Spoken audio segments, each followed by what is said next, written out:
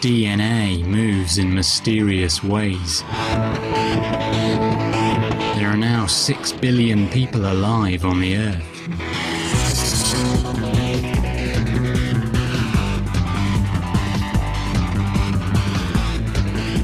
Our numbers are everywhere, carving and shaping the entire world.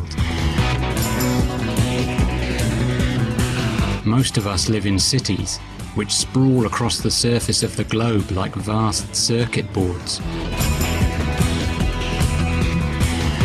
The impact of our civilization is phenomenal. We have stamped our presence in steel, concrete, affluence and effluence.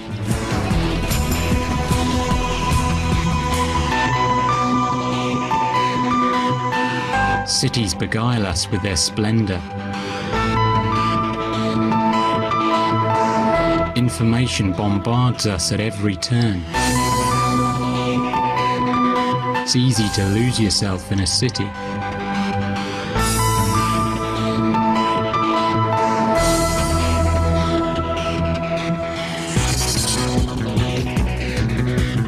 Buildings soar to the sky and amaze us with their architectural finesse.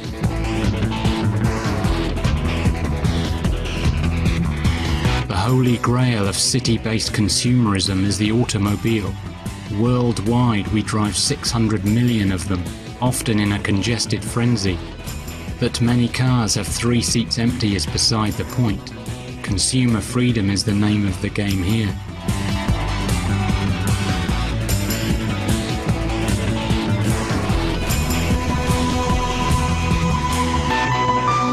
Like our cars, city life can be slick and fully automated.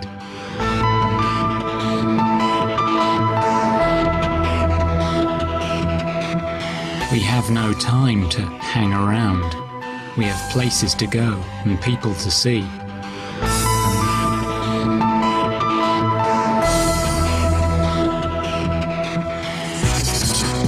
The march of human progress seems unstoppable.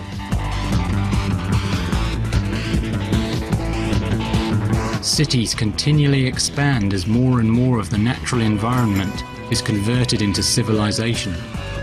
We are committed to continuous growth and expansion. Meanwhile, the rest of organic life strives to survive as best it can. We may be oblivious to other organisms such as plants, finding man-made structures far more intriguing. And yet if this urban tree had been crafted by human hand, it would doubtless be lauded as a fine work of art. But since it is but a tree crafted by nature, we simply walk on by. Perhaps we forget that trees and plants make the very air that we breathe. Perhaps we forget that our lives depend upon the biological intelligence, like photosynthesis, evinced by other organisms. Perhaps then, it's time we city dwellers began to reacquaint ourselves with nature. It's probably fair to say that a growing number of people feel disaffected with modern life. It's a bit like that movie The Matrix. There's a kind of nagging suspicion that there's something fundamentally wrong with human culture, that we've missed something, that modern values don't really lead anywhere. Maybe we've been holed up in cities for too long and this is the cause of our unease. Or maybe the cult of consumerism has had its day and we're looking for a new set of values and aspirations. Or maybe it's simply that modern science and religion have failed to imbue our lives with real meaning. Maybe, though, the root cause of our ills lies in our relationship to nature. And by nature, I mean the biosphere in which we're embedded. Whereas our ancestors lived in close proximity to the earth, both physically and spiritually, modern life, city life, seals us away from the rest of the biosphere. We end up viewing the biosphere primarily as a set of resources to be exploited as much as we can and for as long as we can. Maybe it's this kind of attitude towards life on earth that we take it for granted and act often in ecologically destructive ways. Maybe it's this that lies at the heart of the spiritual malaise that many of us feel.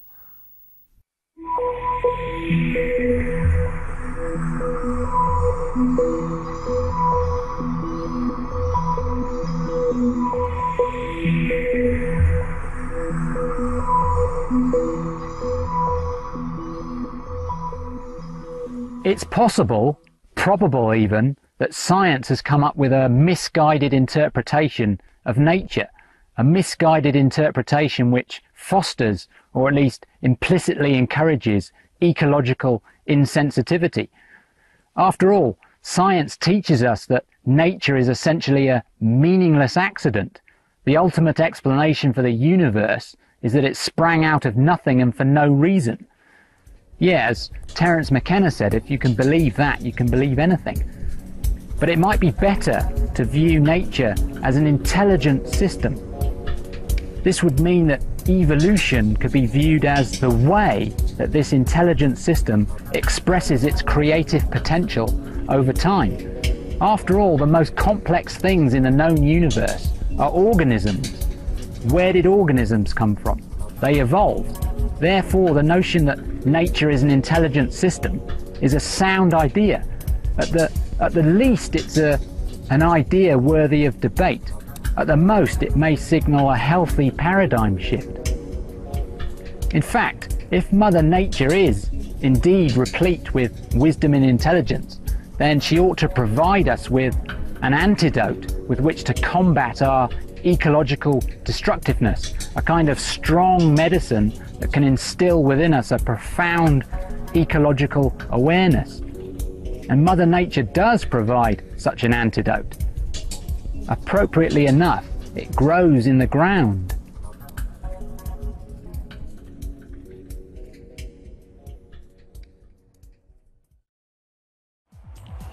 Fungi are perhaps the most earthy of organisms. They can appear in many strange shapes and colours. The bulk of their body lies under the ground or inside dead wood and consists of a network of mycelial threads. What we commonly call mushrooms are the fruiting structures of fungi, which burst into the open air in order to distribute their spores.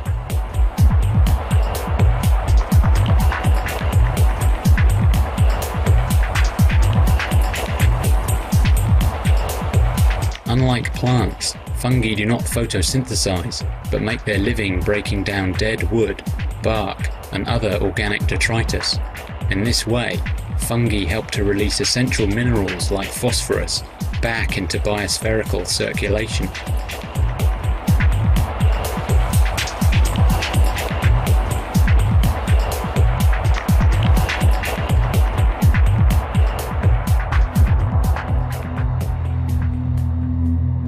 Despite dwindling habitats, there is one kind of fungus which has managed to thrive by the wayside.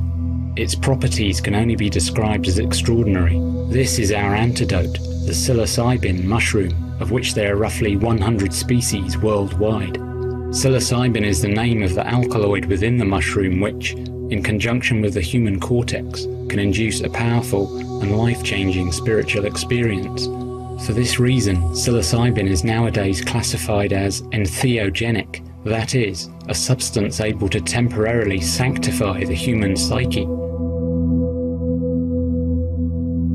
Psychoactive mushrooms of one kind or another have long held a place in folklore and literature. In Alice in Wonderland, for example, Alice eats a mushroom in order to change size. But our psilocybin story concerns the legacy of this man, Gordon Wasson. Having spent 30 years investigating the cultural use of mushrooms, Wasson travelled to Mexico in 1955 to learn more about the sacred mushroom ceremonies reportedly occurring there. Wasson had to seek the aid of a shaman, for it is the shaman who, traditionally, holds knowledge of entheogenic plants. Under the guidance of a shaman named Maria Sabina, Wasson became the first European on record to consume psilocybin, an auspicious occasion to say the least. Wasson was so amazed by the visionary effects of the Mexican mushroom but he went on to write a popular article about his experiences, thereby informing the world of this strange new natural resource. Subsequently, samples of the mushroom were grown in the laboratory. The active ingredient was isolated and thence named. The writer Aldous Huxley also experienced psilocybin and wrote of its virtues. In his last book, a utopian novel entitled Island, a sacred mushroom known as moksha medicine is employed as a sacrament, and yet Huxley never realized just how widespread his beloved moksha medicine was, that it was not restricted to Mexico, but was to be found growing throughout the very island of his birth. This is the kind of idyllic habitat which the European psilocybin mushroom favours, the Lake District in the heart of the British Isles, the kind of mystical landscape conjured up in Tolkien's Lord of the Rings. It is here in the wild meadows and pristine green valleys, and alongside the paths walked by Wordsworth, that psilocybin mushrooms can be found. Diminutive and half-hidden, overlooked by most visitors, the entheogenic mushroom is part of one of Mother Nature's more undercover operations, a gift of healing and transcendence delivered through stealth. Historically, psilocybin mushroom use has been associated with the spectacular Mayan and Aztec civilizations in and around Mexico.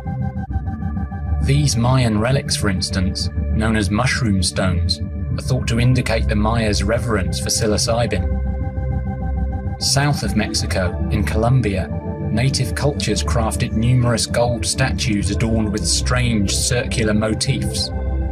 On the back of this statue, however, are some thin stems which confirm that psilocybin mushrooms are represented.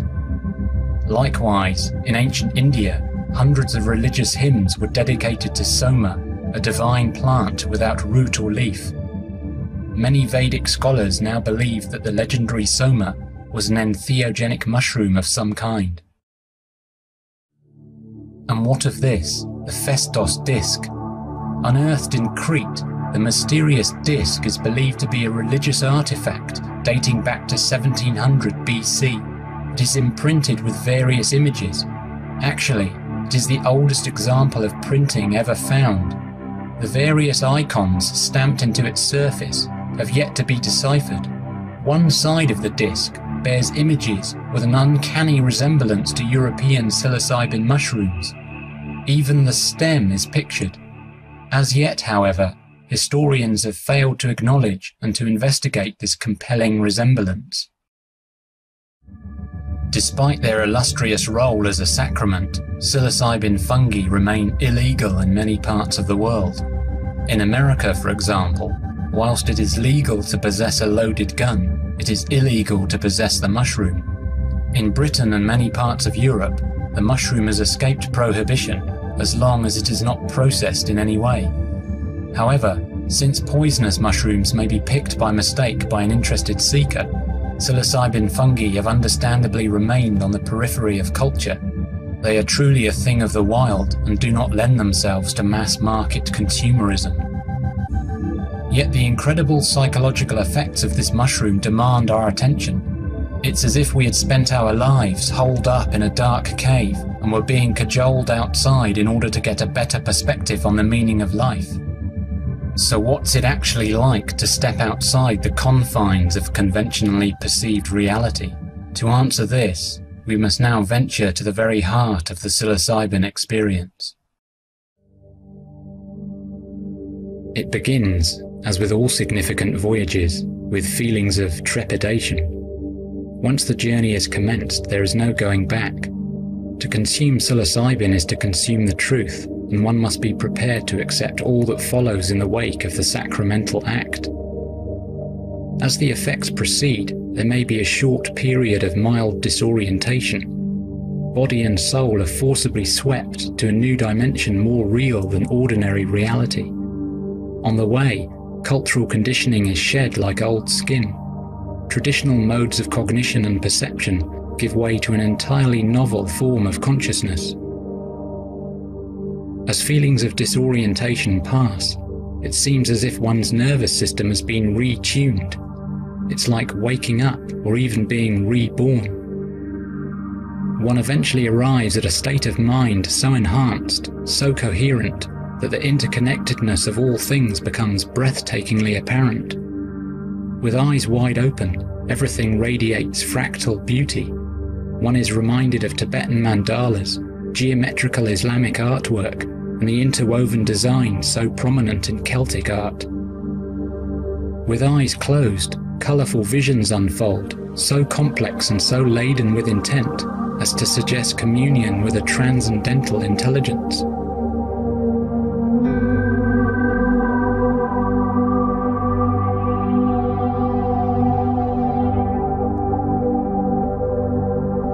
As the journey continues, there is a tremendous feeling of being empowered, of being privy to the miracle of the living moment. Profound insights flow through the opened mind. Conscious existence seems more like a precious gift than a side effect of brain activity, a gift granted by a deliberately and exquisitely configured universe.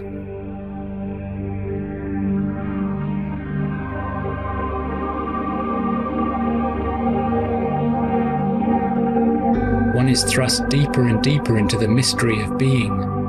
As the entheogenic action of psilocybin reaches its peak, sacred realms of experience become accessible, and of this little can be conveyed in words.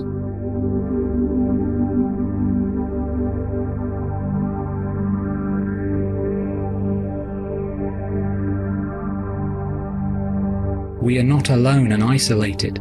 Nothing is isolated. We are each a uniquely evolving pattern of energy and information, born within a vast system of purposeful intelligence, which we call nature.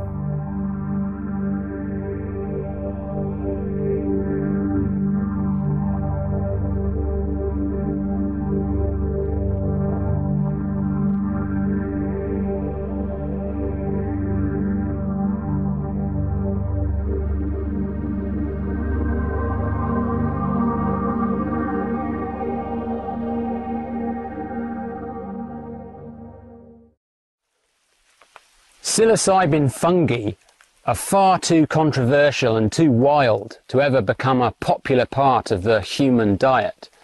Nonetheless, the ecological message conveyed by psilocybin is worthy of our attention regardless of how one personally judges such a substance. And the message is quite simply this: if the great swathe of humanity spread across this planet is to maintain health and prosperity, then we simply must regain a right relationship with nature.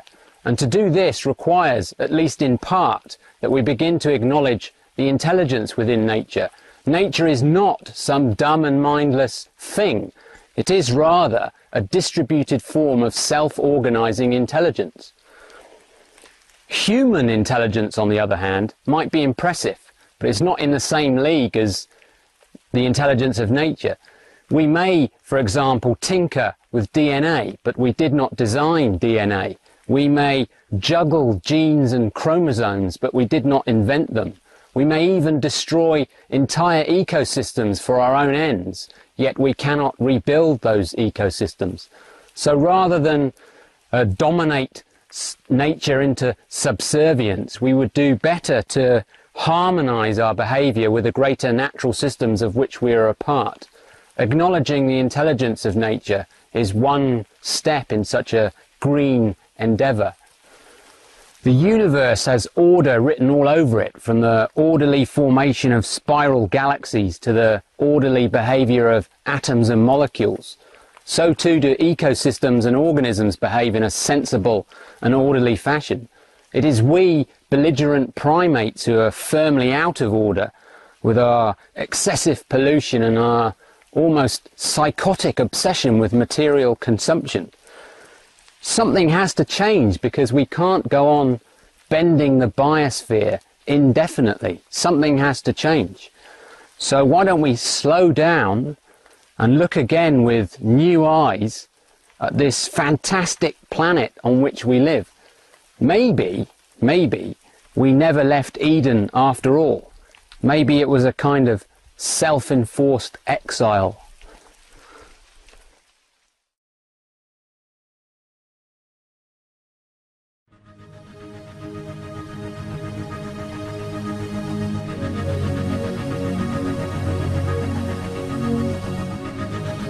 It is indeed a fantastic planet. The Philippines, for example.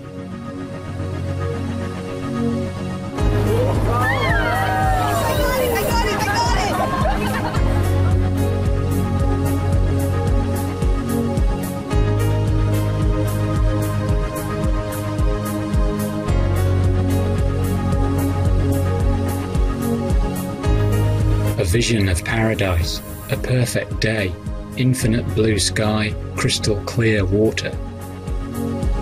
Huts nestle unobtrusively in the jungle, looking rather like giant mushrooms.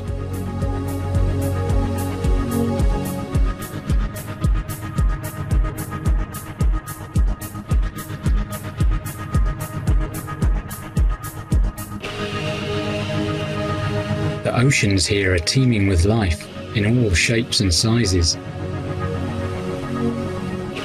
I named this strange fellow the toadfish. Its Latin name probably has less of a ring to it. An inventive crustacean, faithfully obeying the instructions on the container, for external use only. And the real star of the show, our brilliant sun, powering the biosphere from a distance of 90 million miles.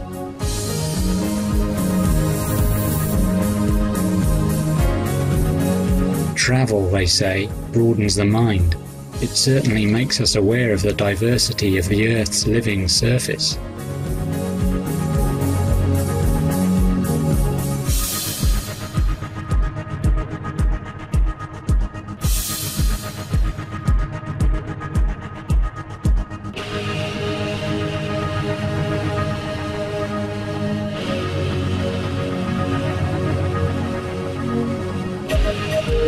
Filipino people might lack mobile phones and other forms of material wealth, yet they seem more relaxed, more free of stress, and more friendly than city people in the West.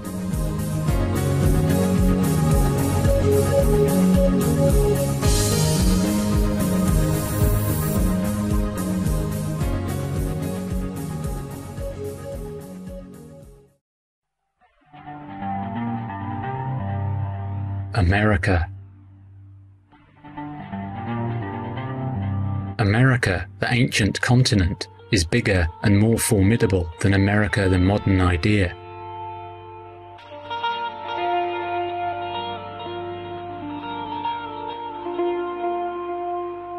It is a vast and spectacular landscape. The concept of deep time comes to mind, the realization that the Earth's surface has been subject to constant change for some 4.5 billion years.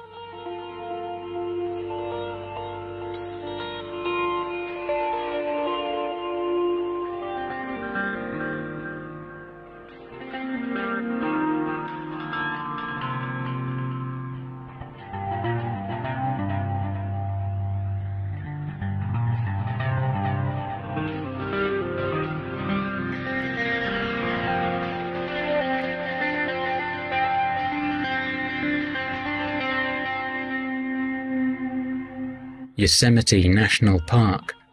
There are no shopping centres here, no banks, no skyscrapers, no billboards, just nature pure and simple.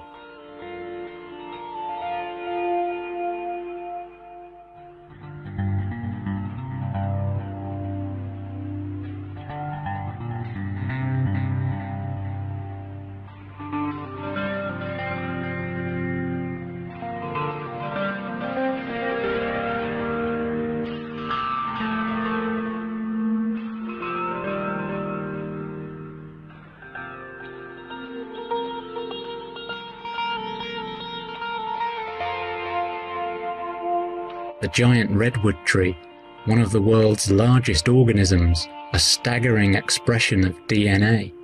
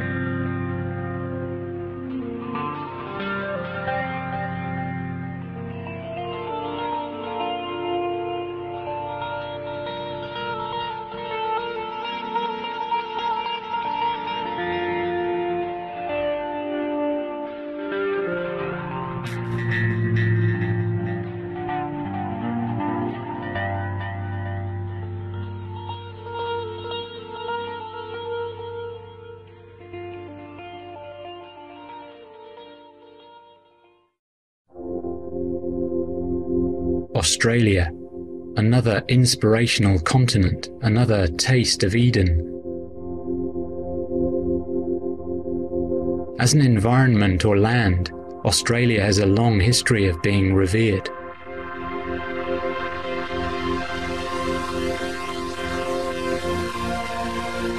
There's nothing like a walk in a Queensland rainforest to shake off the city. You are surrounded by a compact web of organisms, all feeding back upon one another in sensible ways. The result is a healthy and self-balancing ecosystem, the very essence of what the biosphere is all about.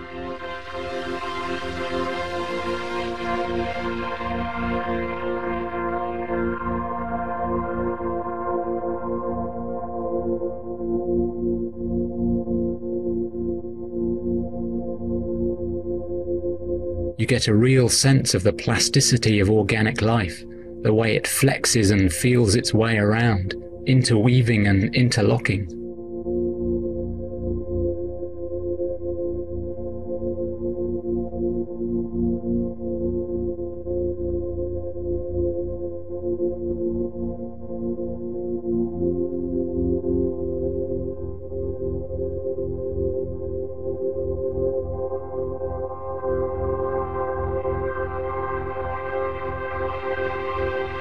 More exquisite expressions of DNA, from the angelic and the sublime to the cuddly and sleepy.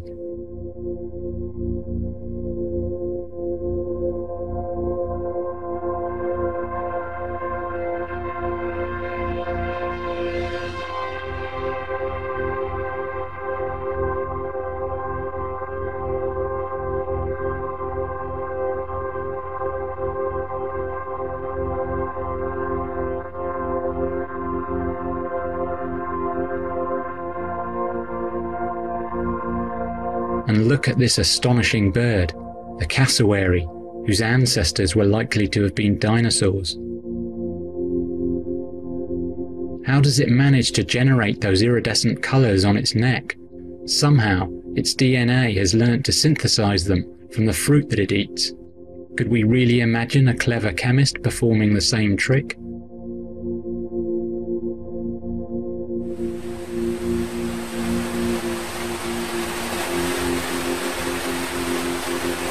Through the process of transpiration, rainforests manage to create their own local weather systems, ensuring that water is constantly being recycled betwixt land and sky. Destroying a rainforest interrupts the cycle and can leave a landscape dry and devastated. For some reason, this knowledge seems lost on many developers. Is it really feasible to sell a large legacy of integrated biological wisdom?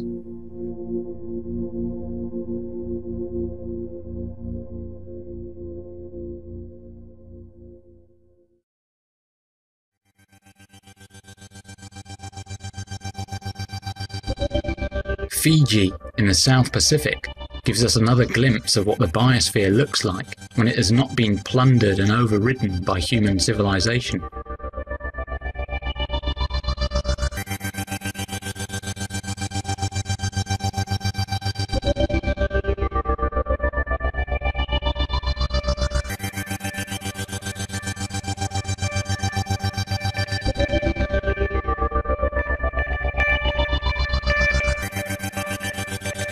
The isolated beaches in Fiji are dangerous. There are coral reefs out there which can astonish a man to death. Apart from the usual array of plastic bottles which are washed ashore, the beaches are strewn with seeds, shed by plants which have learned, through evolution, to use the ocean as an effective means of seed dispersal. Each seed is like a computer program, written in digital DNA, sealed in a buoyant and protective packet, and delivered far and wide. It's a fine example of natural intelligence at work.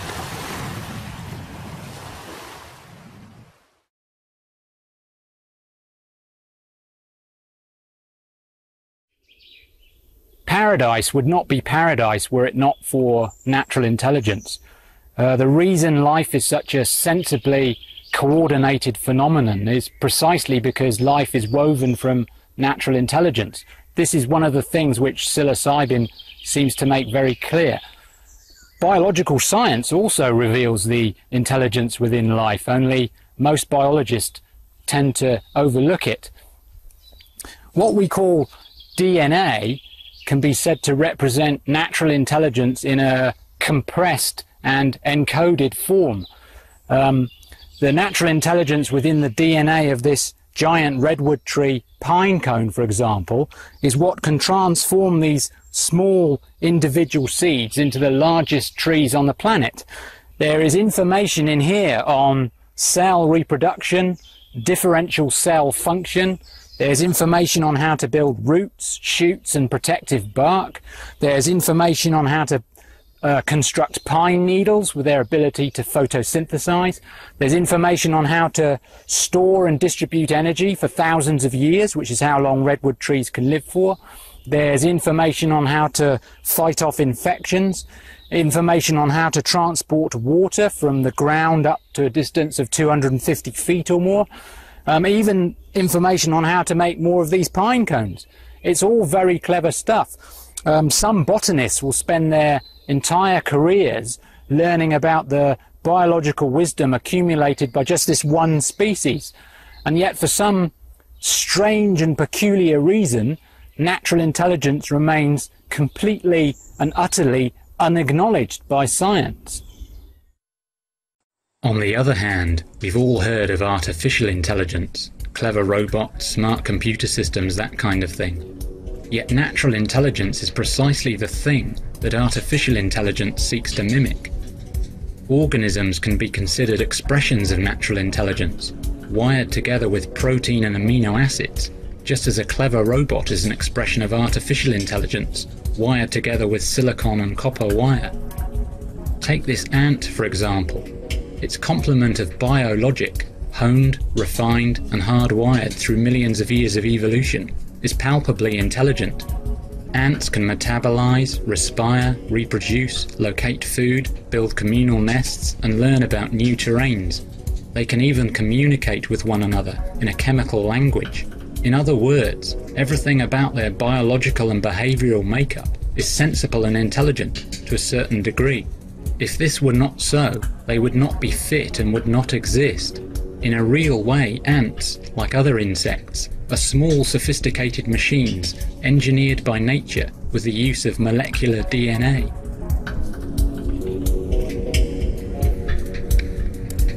Beetles, a fine and rightly acclaimed group, but still overlooked by those who are not of an entomological persuasion. Imagine that this beetle had been cunningly designed by a team of artificial intelligence engineers working at the prestigious Massachusetts Institute for Technology. It would be acclaimed by the world. The public would be deeply impressed by man's capacity to craft such a machine. And yet, since it is but a biological beetle constructed by nature, we don't give it a second glance. But if we look at insects as if for the first time, we see not mindless contraptions hacked together by chance, but intelligently built systems which, through the selective and sculpting power of nature, have evolved a kind of futuristic complexity.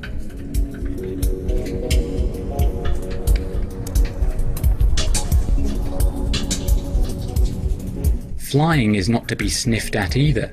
After all, it took our species more than 100,000 years to work out the aerodynamic equations necessary for heavier-than-air flight. Insects take to the air with ease. Bees are such consummate flyers that some species can attain speeds of 45 miles per hour. Weight for weight, they can produce the same power output as an aircraft piston engine and can fly 2 million miles per gallon of honey. Some insects can even walk on water. That is no small miracle by anyone's standards. It will be a long time before the artificial intelligence community can match this kind of engineering finesse. And as for dragonflies, well, their visual systems are so perfected that they can see through 360 degrees and somehow process all the information at once. It's another example of the natural intelligence encoded within the dragonfly genome.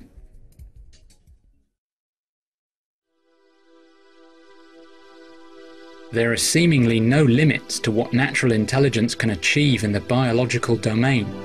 Before they metamorphosize, many insect larvae spin themselves cocoons fashioned from silk. In terms of weight, silk is stronger than steel. The spinneret mechanism within the larvae, through which protein molecules are carefully arranged so as to form and distribute silk, can only really be appreciated as an instance of natural intelligence. So too do the larvae's acrobatic talents indicate the intelligence hardwired into its DNA. Metamorphosis is remarkable. It demonstrates the sheer transformative power of DNA. To reorchestrate this precise arrangement of 1 billion cells into this precise arrangement. If one encounters a butterfly whilst under the influence of psilocybin, it can be an almost mythical event. Futuristic machines is an understatement, and yet conventional science teaches us that these organisms are no more than the outcome of a blind and utterly non-intelligent process. A disservice, I fear. Ingenious expressions of natural intelligence at least comes closer to the mark.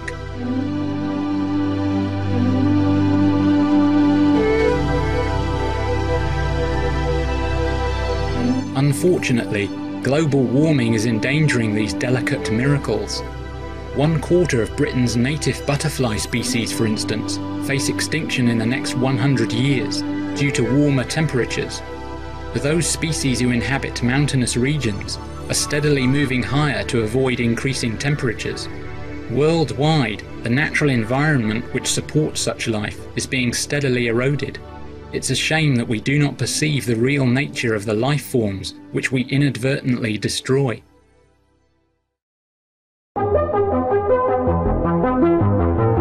The plant kingdom is also worth a reappraisal.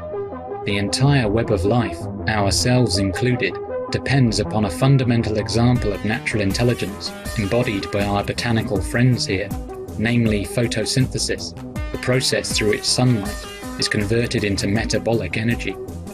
All plant species perform this feat regardless of what morphological form they take.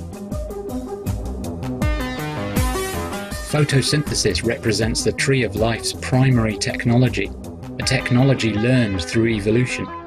As natural technologies go, photosynthesis is highly advanced. It is hard to get your head around what a photon of light actually is, let alone imagine how to capture one and borrow its energy. Yet plants do just this by making use of chlorophyll and an array of advanced nanotechnological machinery. Leaves are the structures which carry out photosynthesis. They are nature's solar panels, ensuring that the biosphere remains plugged in.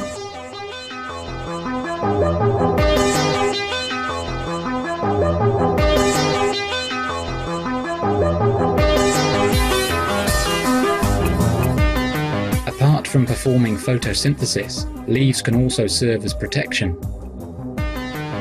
The Venus flytrap has gone further and has evolved leaves which can capture and eat insects, a notion that was originally rejected by 19th century botanists as being far too outrageous to be true. Other plants, like the pitcher plant, have evolved jug-shaped leaves which fill with water and which can drown any insects gullible enough to venture inside. Like the Venus flytrap, the plant eventually consumes its insectile prey. It is somewhat odd, then, that we will not generally perceive a leaf as embodying intelligent design, whereas we clearly perceive intelligent design in a piece of litter.